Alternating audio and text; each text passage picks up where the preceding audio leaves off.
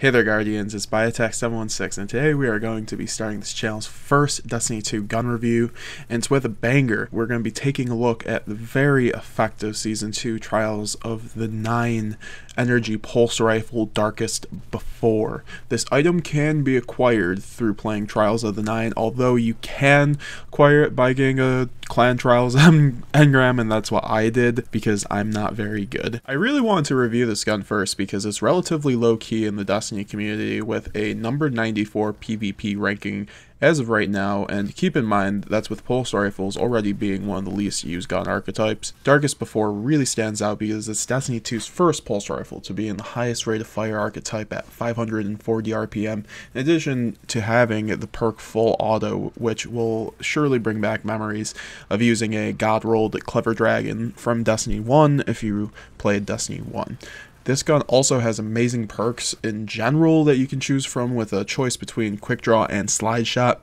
Now, Quick Draw I'd really recommend for the Crucible almost always because it makes the switching to the gun and ADSing just really smooth and fast, and it adds to the Darkest Before's Crucible potency, and which it's an overall really great gun in the Crucible. But Slide Shot can be somewhat viable, but sliding in general is not extremely helpful to gameplay in Destiny 2 in my opinion, so that's why I don't ever really put it on. Now with the Darkest Before, you have 3 different kinds of barrel choices that will determine the recoil pattern.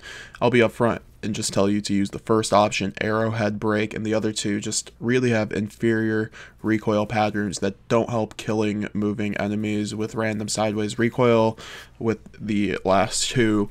Although they do get a little bit better with mods that decrease energy weapon recoil, the last 2 options still don't perform better ever than the first option, which has burst that relatively always goes in a vertical, consistent upwards direction that really helps with making those precision headshots easy with this weapon. And I'm pretty bad at Destiny's Crucible, and I'm usually always hitting precision shots with this weapon. In PvE, this weapon, in my opinion, outdoes the vast majority of energy pulse rifles, including the raid one, because across all archetypes they just don't match up with the consistent recoil and pure DPS output that you get in the 36 rounds plus full auto, and the gun can easily take down red bar enemies and put down respectable amounts of damage on high tier enemies and even bosses if you plan on using this weapon as your backup. And additionally, with Masterworks, you can easily make upwards of 2 to 3 orbs with a single magazine, made easier with a magazine Masterwork, which I recommend. If not, I'd recommend the Reload Masterwork. The other 2 don't really help it out all too much. In PvP, that's where this weapon shines. It's able to absolutely melt people across most ranges with 4 to 5 bursts, and that might sound a little much, but with how fast the rate of fire is, you're just going to be sending so much DPS down range. You'll be able to melt people's shields down and just outgun people usually. It excels at medium distance, with you being able to out DPS most weapons, and it really only falls off at long range, where you'll notice scout rifles just completely out DPSing you. You will lose those scout rifle engagements, sadly, but outside of that, this weapon just dominates the Crucible. And I'd like to also say that pulse rifles are generally not in a good place in PvP, with most being not accurate or not good in the DPS department, and Darkest Before smashes really both those categories, being both very powerful with its rate of fire and having a consistent accurate recoil pattern plus that full auto. It just is the perfect pulse rifle package you'd want for the Crucible. If I had to give this gun any negatives, it would be the stability aspect plus the reload, and I kind of wish I had a bigger magazine due to full auto ripping through your magazines in both PvE and PvP. I mean, both can be remedied with armor mods and the Masterwork system, so you can actively use your loadout to make this weapon even better, as I'd recommend it if you plan on using this weapon in your loadout.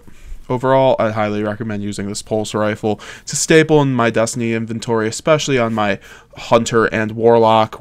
I'm still using my Uriels on my Titan due to Actium War Rig, to be honest, but Darkest Before is easily my favorite energy weapon as of right now. I think it can compete with stuff as like Uriel's Gift and Bear Skate, stuff like that.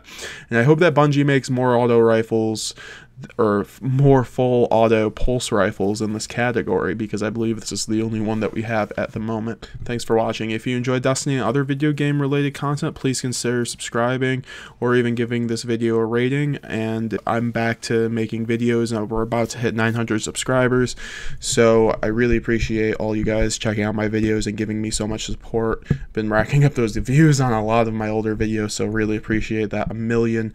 Look forward to the next gun review. It will most likely be Sins of the Past, because I just got so many damn clips playing the Crucible with that weapon. So either way, have a good day, guys.